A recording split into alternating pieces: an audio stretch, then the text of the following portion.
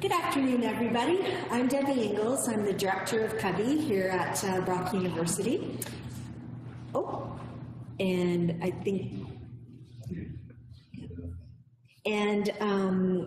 We're live streaming today.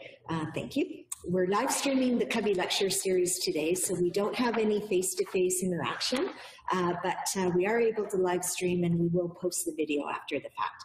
So this afternoon, I'm pleased to welcome Dr. Jim Willwerth, who's our senior scientist in viticulture here at the Institute.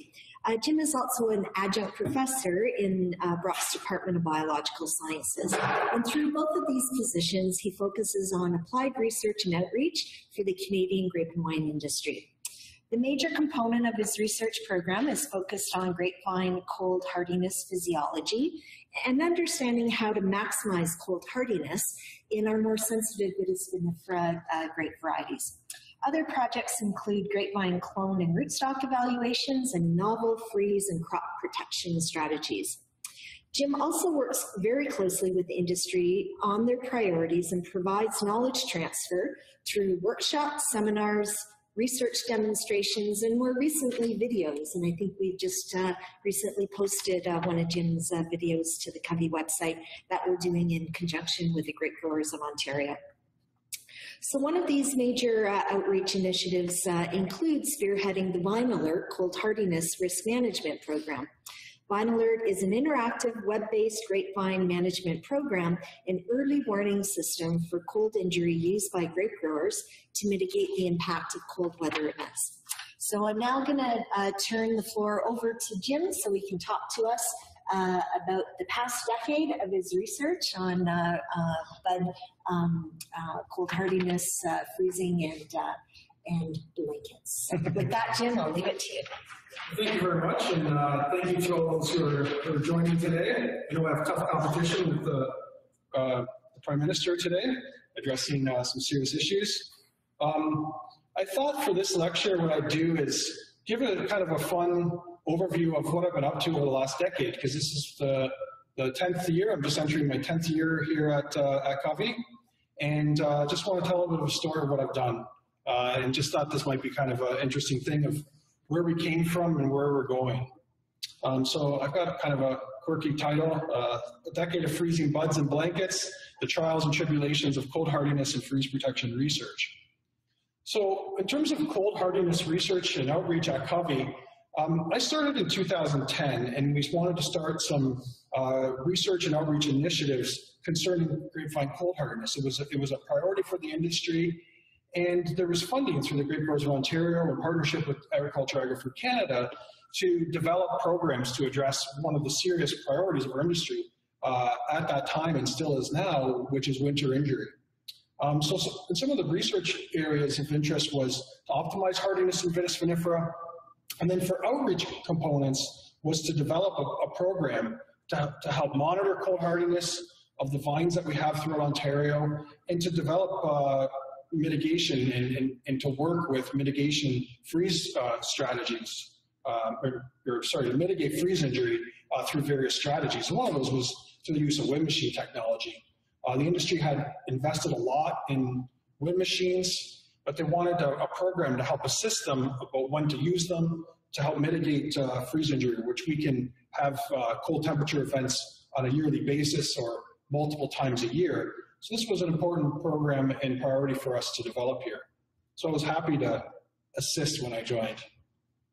So one of the largest programs was the Vine Alert Outreach Program, which is still running to this day. So this program has been running for a decade now. A lot of work has gone into this over the years, and it is our largest outreach initiative. And when it comes to a big project like this, just to get it off the ground, you need a lot of partnerships and good partnerships with multiple stakeholders. So we work really closely with the Grape Growers of Ontario, Ontario Grape and Wine Research Incorporated, as well as funding partners such as the federal government with AFC, as well as the provincial government. We also work closely with some collaborations we still have now, such as with Kevin Kerr and Ryan Brewster at KCMS, and Ryan now at Brewster Consulting Services, as well as some weather monitoring through Weather Innovations. And then obviously we're working closely with the industry So we're doing a lot of sampling and working closely with our growers and wineries across the province to help deliver this program. So what was, some of the first things we had to do? Well, this is not only for outreach and for the final year program, but also for a lot of our research programs. So what's really interesting here, and I hope that I get the message across in this presentation, is that a lot of the research that we do here at COVI, especially when it comes to cold hardiness, is linked with our outreach and service programs as well. So what we learn from one area can really dive into new research and build on things from what we learn from even our outreach programs, and that can lead to new and novel research and research initiatives. So one of the first things that we had to do was look at an efficient way of monitoring cold hardiness so that we could actually deliver that information to the growers and to see how our research trials were impacting cold hardiness. And through that, we work closely with Brock Technical Services here at the university, as well as colleagues across North America who have been using some of this technology to help develop and adapt a new system for differential thermal analysis. We're actually able to measure the cold hardiness of different buds at the current levels of hardiness. So ultimately what we created was a website to help monitor cold hardiness, and all this information was stored in a database online, and also had some alerting functions. It has alerting functions to it, so we can alert the users during periods of risk. So ultimately this system stores, displays, and disseminates all of the cold hardiness information, as well as any potential winter injury that we might see in a given year. So it's the largest cold hardiness database that you'll find anywhere. We test tens of thousands of buds per year, and all this data is stored in this website or in this database. So what we do here is we display the information to the growers in a very friendly format, or for researchers as well. And what you can see here is there's various tabs, and one of the tabs here is for bud hardiness. And so a grower or anybody could look at the site and to see through these different drill down menus the location and the variety, as well as the year of when this was sampled. So not only can you look at the most current information and the most recent data shown at the top here of the tables, but you can also look at historic information as well. So it's a really good tool for looking at how things like this can vary from year to year. And we can have a lot of seasonal differences in cold hardiness. And we never really understood this until we started monitoring this throughout our region. And you can see here for just one variety at one location over the last 9 years here of data, you can see that the acclimation rates can differ in terms of how the plants are gaining cold tolerance. Midwinter periods, we can have a couple degrees difference from 1 year to the next. And then the period of time, or the stage of dormancy where vines are losing cold tolerance, which is cold deacclimation, we could see quite a bit of difference from year to year. And this is highly dependent on the type of weather that we have during the late winter and spring periods when the plants are eco-dormant. They're only dormant because of some type of stress. In this case, in many cases, it's due to cool temperature stress. So when it's really warm, like in a year like 2011-12, you can see the plants lost cold hardiness at a very rapid rate compared to one of our really cold winters where plants stayed dormant for a longer period of time. So without actually monitoring cold tolerance, we would have no idea at any given time how hardy those plants are. And this is also a really interesting research tool for us to examine how different varieties respond due to our changing climate. So now with climate change, this historical data can be very, very useful for us in terms of what we want to target. And one of the things that I'm more interested in these days than ever is looking at this period of time, which is the cold deacclimation. I'll talk about it later in the lecture. Another thing is with the Vine Alert program, we're able to see how different varieties respond, not only how different seasons can vary, but also how different varieties can perform. And in this particular example, you can see how 6 or 7 different cultivars vary in terms of their winter hardiness. In a variety like Merlot here at the top, you can see is much more tender than a variety like Chardonnay or Cabernet Franc or Riesling. That's at the bottom of the chart there. And then one of the key things that we have with this program is actually indicating when a winter injury may occur from cold weather events. And these are also periods of time where you see right here with the blue circle is when a grower would be running a wind machine, for example. When those minimum temperatures get close to our predicted cold hardiness, that's when we would turn on, or that's when we would turn on the machines and help mitigate that risk. So without knowing how hardy the plants are, you would have no idea actually when to run those machines. So we work very closely with the growers on the current levels of cold hardiness so that they can set their wind machines to the proper temperatures. And that's going to change from the fall period when the plants are gaining cold tolerance to midwinter when their plants are generally at their maximum hardiness, or now in March, for example, when we're getting warmer weather, those plants are losing cold tolerance. So we have to be on our ball, and vinyl has to be, the program has to be very active so that growers have the most current information to know what to set their machines to. If we do feel that there was an event where damage may have occurred, the next stage is looking at mitigation of that freeze injury.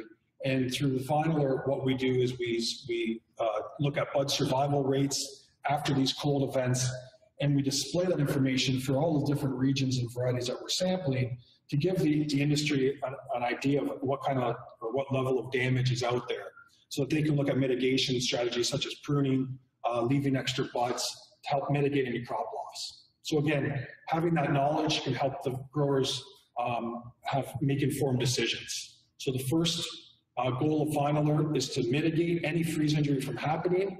And then the second goal is if there is any winter injury, then we help provide the industry with information so they can mitigate the damage. And finally, one of the things that we really wanted to establish with the program was to have an alert functionality of the program. So anytime any new information is posted to the website, that information can get sent to a user. And the user can sign up for various alerts depending on what they're growing and where they are. And then that information can get to the grower in a timely manner. The other functionality that we have is to actually send out messages to update the industry on potential risks, whether it's freezing temperatures or to look at pruning strategies after a freeze event, or to inform them that we're entering a stage of deacclimation. So monitor our website often so you can have the most current information. The one key thing about Vinyl and how this program has helped our industry is really looking at the economics of this program and how much freeze injury can really impact the industry. And one of the areas is obviously when you have winter injury, there's a direct crop loss. But then if you have wind machines, the other aspect is you only want to be running them when you need to. You don't want to be running them, what we call recreationally. They're expensive to run, they're expensive to maintain, and they also make some noise. And as we have more development near our vineyards and people are living close to the vineyards, we want to make sure that you're not running them when you don't need to keep people awake at night. They're generally run in the wee hours in the morning or when people are generally sleeping or trying to sleep. So through the program, what we've been able to demonstrate through some economic analysis, third party through the Goodman School of Business here at Brock, has been to look at what kind of savings have we had with this program and what kind of benefits has it had from the industry. And one of the things here that I want to show you is if you just looked at recommended temperatures without actually monitoring the real-time hardiness of the plants, you might be running the machines when you don't necessarily need to, or you actually may be also missing potential freeze events, either which are bad, because all it takes is one night or one morning of cold weather where the temperatures drop below the critical hardiness of the plants or the cold tolerance of the plants, and you'll end up with bud damage and potentially significant crop loss. So all it takes is that one time. So through this program, we're running them only when we need to. You can see here, if we were using just general guidelines, we would be running the machines, such as in this instance here, which we wouldn't need to because the hardiness is all the way down here. And so we only be running them when these minimum temperatures exceed the tolerance or get close to it. And this is demonstrated here on that graph. And similarly, during this period of time, there'll be a lot of running of wind machines in the late winter. Looking at the month of April here, the machines will be running 5 or 6 times, whereas we know right through the actual data, through the program, that we would be quite still cold tolerant during that period of time. So again, it's having a tailored program and again, demonstrating that knowledge is power in terms of helping you save money and running an efficient business. So how has Vinyl Alert helped Ontario? Just looking at Ontario alone, there's direct savings from directly protecting the fruiting buds, and in this case, just from saving one cold event from the initial year, over close to $14 million worth of production saved. Reduced wind machine usage. We're looking at $1 million per saving in fuel costs alone from only running the machines we need to. Those numbers are probably higher now, especially with the cost of fuel and so on, and bigger machines that we're using. And when there is winter injury to a vine, when you're looking at a woody perennial crop, and it can take years to get those vines back into full production. So there's renewal costs, there's replacement costs. Even if the vine's not producing fruit, you still have to manage those vines, prune them, spray for disease, and so on. So over a 5-year period, looking at another $30 million of savings, that's just from one cold event. So it's very, very significant in terms of the economic savings, in terms of what Vinyl Alert can provide. And this is one reason why the industry has invested in wind machine technology. And we have about 50% of our acreage is covered with wind machines. The other great thing about the program is education, and it's helped improve farmer and neighbor relations. It also helped educate the community, as well as government, about freeze risks and protection. So initially, when we first launched this program, people were hesitant about wind machines. They're like, oh, do they really work? That type of thing. And now through this program and how working at Brock closely with the community and with our industry, this education has really helped enhance our neighbor relations and helps with policy and those types of things too for farmers. Ultimately, I thought it was a really interesting slide in terms of, again, through the economic analysis of Vinyl Alert, was how our industry has adapted new technologies and how it's translated into overall great production and increases in great production and/or sustainability. And after some very cold winters in 2003, and 2005, there were significant losses due to freeze injury alone. And the growers started to invest in wind machine technology and adopting this type of technology. And it did help improve some of the sustainability of the crop, even though, or grape production, even though we had some cold winters. But then once we introduced Vinyl Alert, we really helped improve sustainability and even increase some of the crop over the years. And this one only goes back to 2014. But 2014, for example, was a much colder winter and a longer, prolonged winter than these events here back in 2003 and 2005. And it just goes to show you, if with the right technology and with the right programs, the crop loss was not as significant as other years. So another thing that we were wanting to look at was expansion of grape growing in non-traditional areas in Ontario. There's regions in other parts of Canada like Quebec, which have very cold winters, and some of these new regions in Ontario, for example, Prince Edward County, which is a newer VQA appellation, they've got quite cold temperatures in the winter, and they're growing vinifera grapes.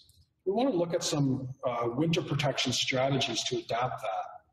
Wind machines are used in the majority of our grape growing regions, and they work really well under the right conditions. And if you look at the major production areas, specifically Niagara and the Lake, you're almost at 100% coverage with our vinifera varieties in the largest production area. And the same thing across the Niagara Peninsula. It is the largest production area in the country, and we use a lot of wind machines there. In other regions, wind machines work really well for frost protection in the tail ends of the season, but the minimum temperatures are just too low in some of those regions. And so vines traditionally have been buried there. If they're growing vinifera vines, they'll actually be buried with soil. But when you bury vines with soil, there's some compromises that can happen. One is vine health. Plants don't like to be buried, and the yields can be quite inconsistent because of that process of hilling and dehilling. You're damaging buds are rotting, and disease can set in too that can impact the overall vine health. So we want to look at an alternative strategy, and one of these alternative strategies was the use of geotextiles. So we started this work back in like 2011, 12, and looking at seeing this use of these materials in Quebec, and they're experimenting with them. But they really didn't know how they were impacting the hardiness of the plants and how well they really work. So we wanted to do some work here in Ontario and look at how they can impact the bud survival rate and the vine health and so on. So I'm just going to show you some brief slides just to really show you the main impact of them. And one of the key things is that with the geotextile materials, the coldest times of the year, so the minimum temperatures in January, in this particular year, 2015, 16, temperatures dropped down to below -22. And essentially under these materials, the temperatures were only -12. And they didn't really impact much of the hardiness of the vine either. So they were well protected with these materials and not at any risk of any freeze injury. Now you look at this month in February in 2015-16, and temperatures dropped below -30. Now that's extreme for grape production anywhere.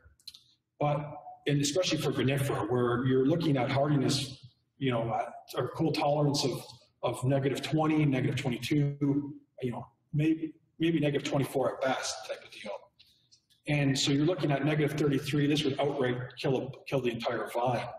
But with the materials, what we found was that basically cut that minimum temperature in half. They were only the temperatures only reached about -15 at the vine level. So, and again, these vines would have been hardy to about -20, so there was no damage that occurred. So they were working quite well.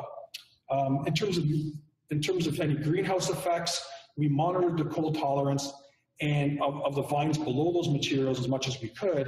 And really there wasn't a lot of differences in terms of hardiness of vines that were exposed just to regular ambient temperatures and those below the materials. With that said, the only time there were differences were when the temperatures really started to warm up and the soils really warmed up in late March, April, and so on. And that's when you have to really be monitoring your external temperatures, because you know that they will be warming up, and also that can decrease the cold tolerance. So in some cases, growers have been using wind machines in conjunction with these geotextiles. So if there's some reduced hardiness in the spring or earlier bud break, which can be an advantage in a short season, you need that wind machine there to help mitigate any potential freeze injury from frost. So here's just an example of a buried vine on the left-hand side and a vine that was covered with the geotextile on the right. And you can see that there's the health of the canes were quite variable with the buried plants. One of the problems is when you bury plants with large rocks and so on, and you have a lot of fluctuation in the winter, what happens is that soil can wash away and those vines can be exposed to really cold temperatures, and that can result in damage.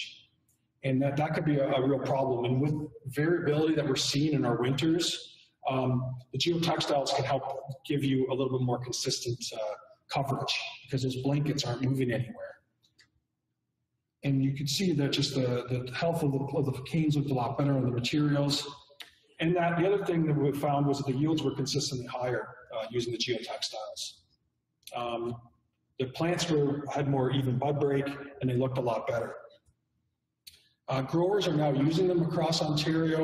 More growers and wineries are starting to experiment with them and using them now at commercial operations. So most of the wineries that are using them have started off slowly, do an experiment for themselves for a couple of rows, and more people now are slowly converting their entire vineyards, which is really interesting to see and really cool to see the benefits of your research and how it can be used, and especially to improve the sustainability of our industry.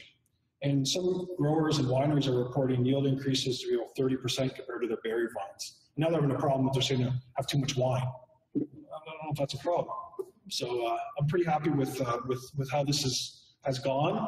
And other regions across Canada are trying to experiment new non-traditional areas in British Columbia, for example, and areas in the US, as well as some international regions have expressed interest and or even started to experiment with them.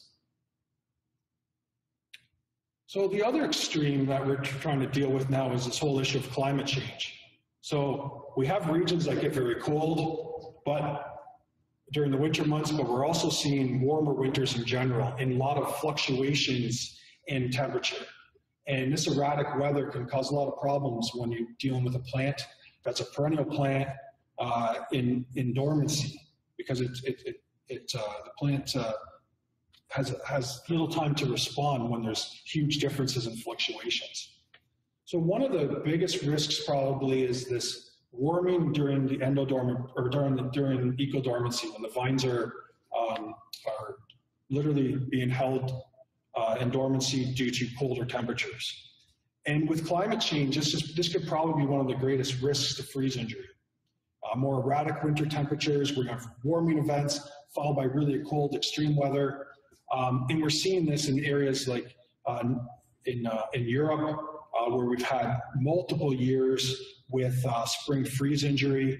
What we're having is a shift in the seasons where the vines are having bud break earlier in the year, but the risk of frost is kind of staying the same.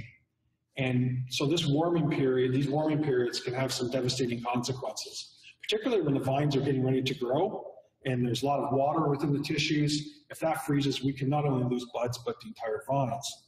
So this is one area where we've been focusing on more, and when we first started to really see the impacts of warm weather on different species of grapes, different varieties, through the Vine Alert program. This is one area where the Vine Alert program, even though it's an outreach and a service tool, it really helped to drive a lot of research. And one of the things here I want to just show is just how different years can impact how a plant wakes up and it starts losing its cold tolerance. And you look at a very cold year, like 2014-15, those Chardonnay vines were a lot more cold tolerant. They're still harder to -20 at the beginning of April, compared to a year like 11-12, where we had very, very, very warm, abnormal weather in March, and those plants at that same time of the year were only hardy to -5. So what can we do to help reduce the sensitivity to deacclimate, or how do different varieties perform, clones perform, and so on? So that's kind of what I want to talk about next, and how we can mitigate some of that risk that we might experience due to warming weather.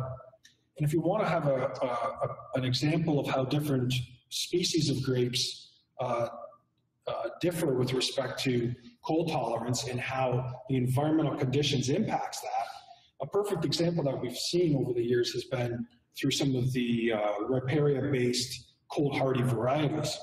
In a really cold year, a variety like Marquette and Frontenac, there can be very, very cold tolerant and get hardy to some of those levels that we saw Prince Edward County, where temperatures were dropping to -30. But in a warm winter, what you'll find is that these varieties do not acclimate to the same degree, and they're not as cold tolerant as they can be. So these varieties can actually be more susceptible to freeze injury in a warmer year. So it's very difficult to manage winter injury when it can be so variable from one year to the next with the same variety.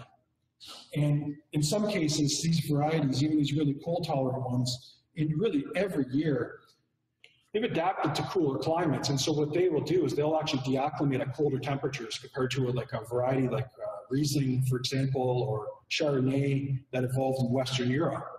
And so they stay dormant at warmer temperatures. But these Riparia-based hybrids, for example, they will deacclimate at colder temperatures and start earlier.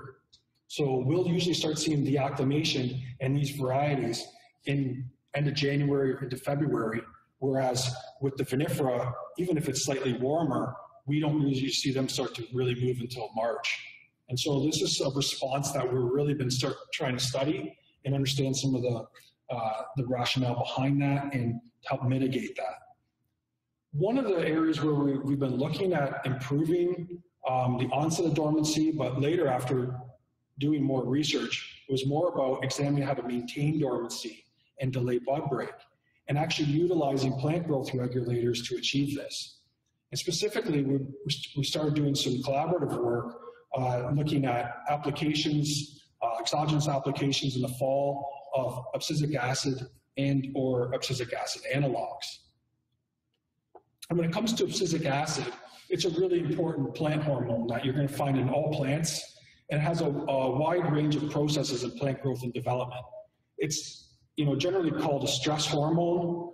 It's a response to abiotic stress, such as heat, drought, as well as some other aspects, such as salinity stress or freezing as well. And like I said, it's a stress hormone, and so it has a lot. It impacts a lot when it comes to growth and development. It's involved with obviously abscission and leaf senescence. Also involved with berry maturation, secondary metabolite production, and obviously things like seed development as well. When it comes to specifically to cold tolerance, ABA enforces dormancy in buds, and it's highly involved in terms of induction and also as well as maintenance of dormancy. So the ABA levels within buds, for example, will increase during acclimation, and in that concentration of ABA within buds will decrease and get lower and lower, especially as you get into the deacclimation process. It's involved in inducing expression of genes that encode proteins to protect the cells from dehydration, interacts with other signaling molecules like calcium to regulate cold tolerance responses.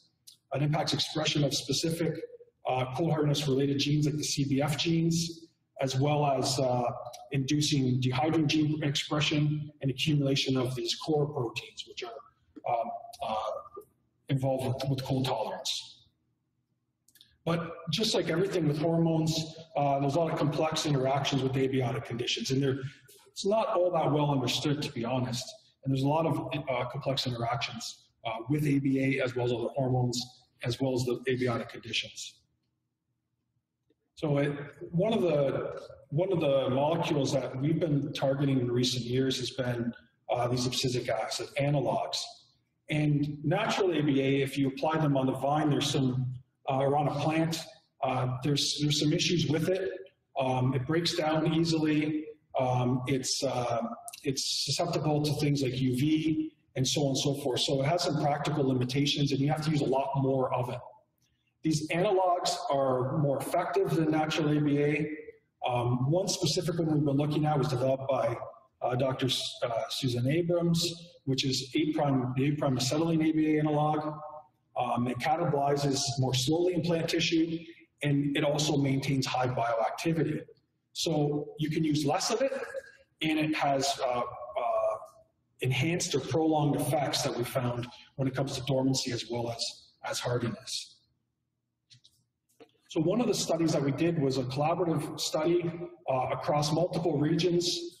Some regions here in Ontario on the East Coast, looking at East Coast conditions, and then a number of researchers on the West Coast. And essentially what we were looking at was different exogenous abscisic acid applications and looking at how that impacts phenology and bud hardiness in Merlot, which is a cold tender grapevine, vinifera grapevine. So we essentially looked at these different foliar applications of both ABA and the analogs in 4 distinct regions. We looked at different concentrations and so on, but I'm just going to talk more about the forms of ABA that we used in the results. So one of the things that we found, and this was, we were really trying to look at improving the onset of dormancy. That was the original initiative.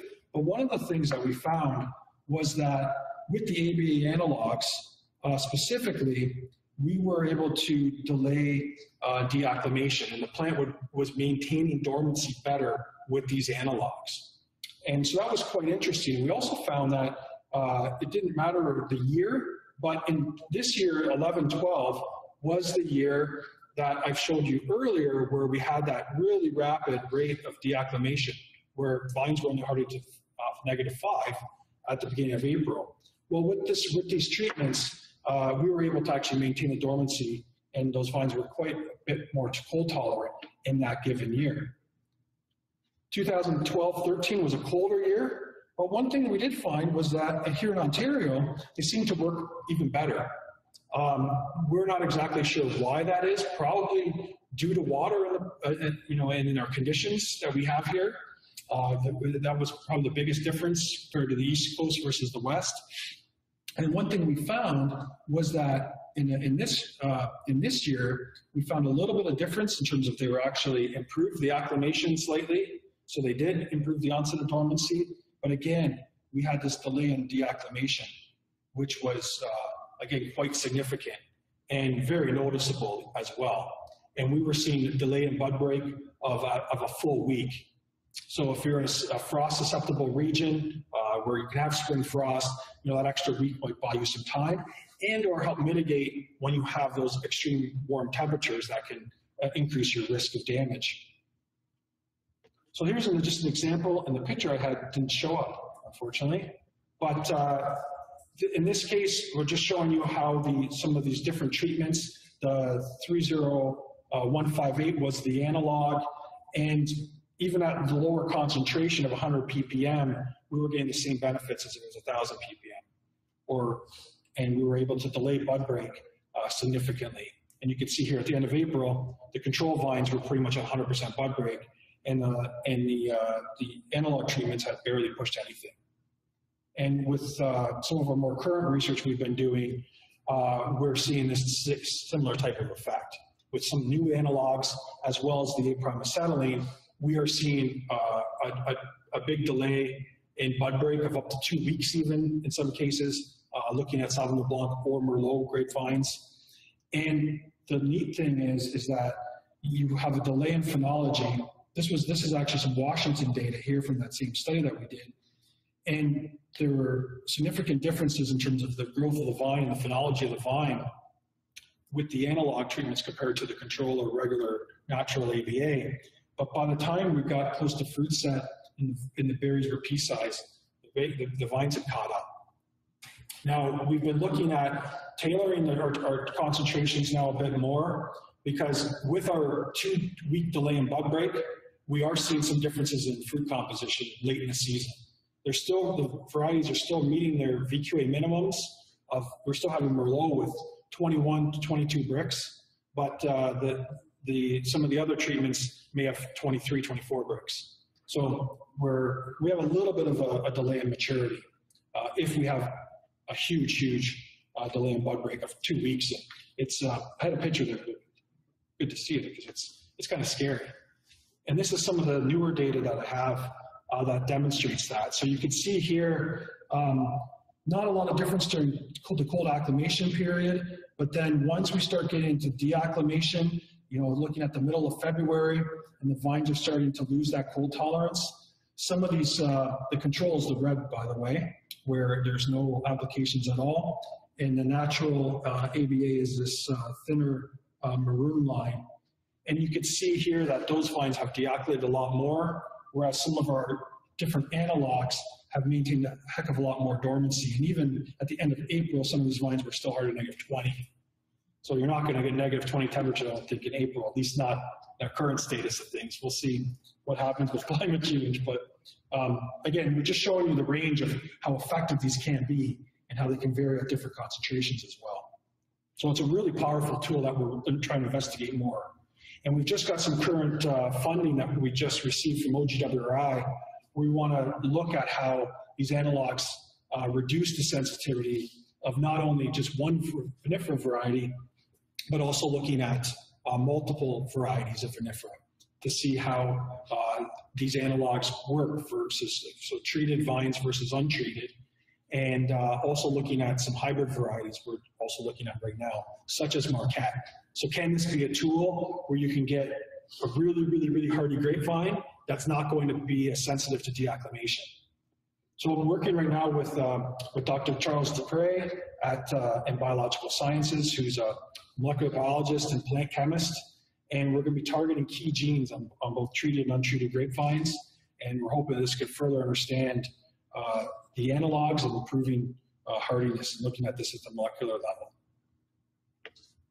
So finally, the last thing I want to talk about is I've been talking about how varieties can differ from and with respect to hardiness, and the environment can have a big impact. And climate change is going to be one of the biggest threats that agriculture is going to face across the world. You know, we're dealing with a crisis right now with a virus that's impacting humans, and these types of things will only get worse with climate change, but and agriculture is going to be impacted as well. And we need to have a sustainable, want to improve sustainability of agriculture, but we're looking specifically at grapevines here. So we're looking at improving sustainability through optimal vine selection. And when you look at our industry and many industries across Canada now, they're focusing more on the vinifera cultivars. One thing we found through the Vinyl program and just through our cold hardness outreach in general, that after a cold winter, and after we had some really, really cold winters with the polar vortex seasons, we found that not all cultivars or even clones of cultivars had similar survival rates. There'd be a block of Chardonnay, one half would look great, the other half wouldn't. And we're like, why is that? And you're looking at things like drainage and crop levels, all that type of thing. And ultimately it just seemed like it was, heck, they're different clones. So we started looking more and more at clones, and we started doing some preliminary research, and we were finding, you know what, there's actually some differences here with respect to some other levels of cold tolerance. The industry was also really interested in learning more about clones and rootstocks for our region. And finally, the industry was creating a clean plant program. So with the Canadian Grapevine Certification Network, there was a real need to also have a formal evaluation program to complement this program.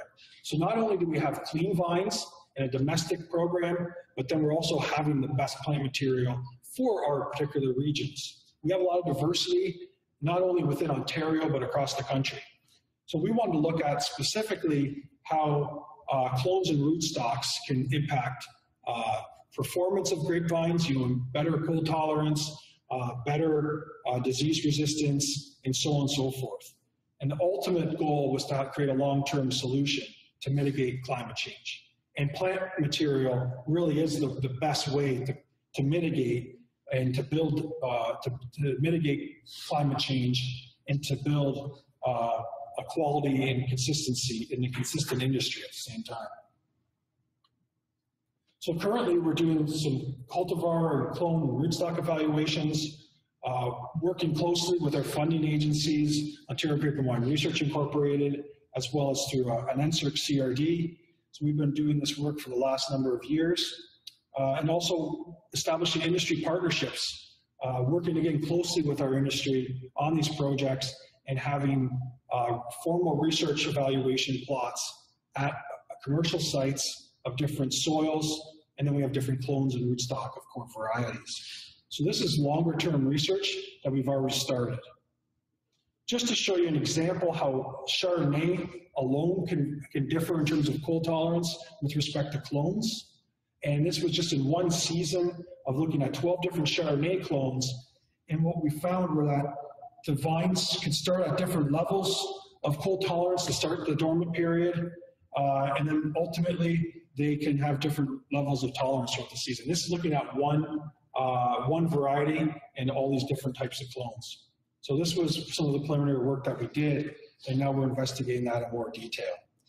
Similarly, you can see a response here from two different cultivars at the same location.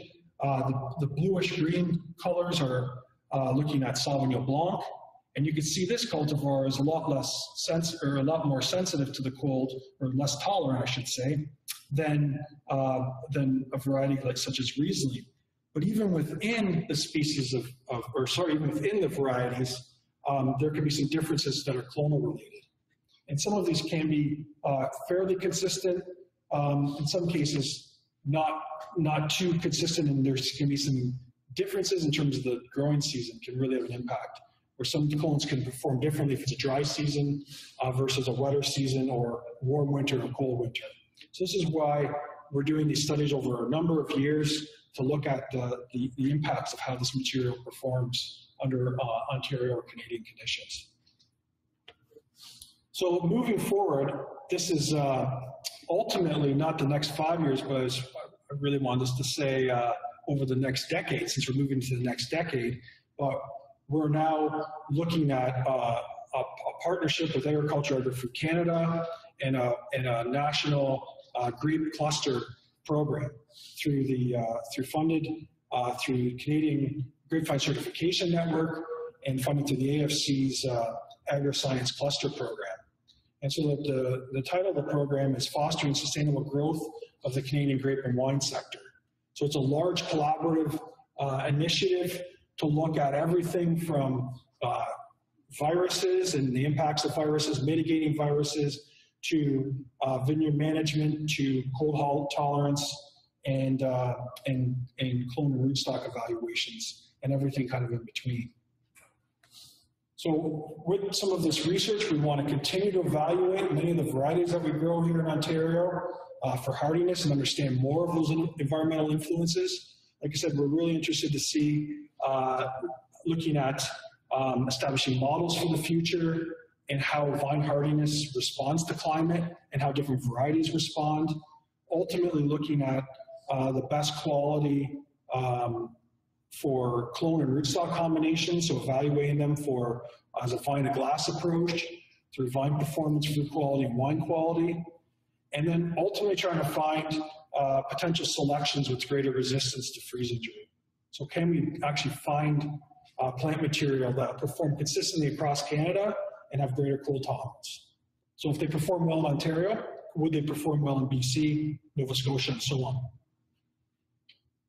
So with respect to this, the two main initiatives that I'm involved with is this grapevine evaluation and cold hardiness program, and with some of the objectives that I've already stated here, to basically look at evaluating grapevine material for performance, cold tolerance, and quality to help improve the industry and sustainability of the industry, as well as assist with selection of superior plant material for the CGCN and future plans across Ontario, as we build on our quality of our vinifera and continue to have an ultra premium quality wine industry here, which we have through a lot of our VQA programs. So with that, looking forward to the next 10 years of research, and I'd like to acknowledge all of my colleagues and technicians and everyone else I've worked with, and obviously all of the partners that we've worked with over the years, including the Grape Growers of Ontario, Ontario Grape and Wine Research Incorporated, as well as all of our grower collaborators. We have so many of them, and then our funding agencies from the provincial and federal governments as well. Without all these partnerships, we can't do anything. And I think that's also helped to really build the success of the program. And my 10th year here at CCOVI, a lot of this has to do with all of the partners, everyone we've worked with over the years. So thank you. I hope you enjoyed watching from afar, and stay safe, everyone. Thank you, Jim. Are there any questions from any of the viewers online? There are. So Bill Clark is kind of a multiple-pronged question that we need to kind of put it all together. It's essentially looking at cost. These are, I guess, it's prohibitively expensive, but he doesn't know to what extent. So he's looking at mostly capital investment, the annual cost of the cash outs, putting them on, taking them off, and installation costs. If you have any ideas to give them that. Yeah, in terms of the material, it's going to vary in terms of how much material you buy at once. The more you buy, the cheaper it can be. But you're looking at up to $5,000 an acre of material. The material can last for a long period of time, and we think if you install it correctly and you're not tearing the fabrics, or not getting caught on wires and on vines and so on, that the materials can last upwards of a decade. Some people have material in Quebec that they've been using for almost that long. Installation costs will vary as well, depending on the type of setup that you have. But generally, it's not much more than putting up nets, really, if you have the proper infrastructure in the field. So we have some guidelines on a report that's available on the Grape Growers of Ontario website. And then what I'm also doing is networking with other wineries and so on that have been doing this, because each supplier and user has been doing slightly different things that have worked for them. And so some people find, installing it one way works really well, and someone else might say, yeah, you know what, I tried that, but I find this better. So we're still starting to use it and trying to figure out the best ways of putting it on for your particular vineyard application. But it does work the best if you're actually able to install it low to the ground. If you try to tent it up too high, it's not going to have the benefit. So if your vines aren't trained low to the ground, it's going to be difficult to have geotextiles that are going to be working well for you. He also asks, have they only been used in very contained situations or in high-fruited wine trellises such as we have in Niagara? We have trialed them in high vine trellising situations, and they haven't been very effective at mitigating the temperatures. And there was a lot of issues with the materials blowing around, because if you tent them very high, you're basically creating a sail, and the wind will really catch them, and you will not get a lot of temperature mitigation. You need to have a high surface area with the material in the soil. So you want to have not really steep tented fabric, but you want them spread out more and get that more of that surface area of the soil. I have another question. What about trialing more disease and cold-tolerant vinifera hybrids from northern Italy? Comes from the University of Milan. Oh, we are interested as soon as we can get material into the country. That would be really interesting to do, to look at some of the new cultivars. And through the Vinyl program, we've looked at probably over 50 varieties. So we're always interested to trial new material as it comes into the country. Right now, there aren't any of those Italian varieties available to us and or being grown yet. But I have talked to some growers who are interested in them. So I am interested to see what the cold tolerance of those varieties would be here in Canada. Yeah, because disease resistance is a big thing when it comes to sustainability, and there could be a use for that type of material here in Canada.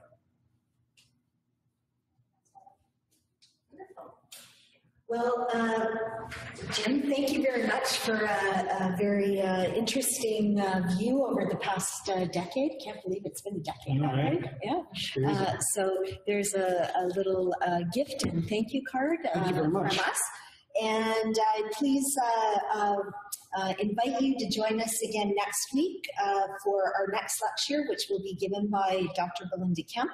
She will present her lecture, The Effect on Honey, Dusty Off Flavors, and Acetic Acid in Sparkling Wine Made from Varying Amounts of Sour Rotten Grapes. So our plan is to continue to live stream next week, but please continue to monitor our website at COVI at brockU.ca/CCOVI for updates in terms of any scheduling changes that might occur between now and then. So thank you very much.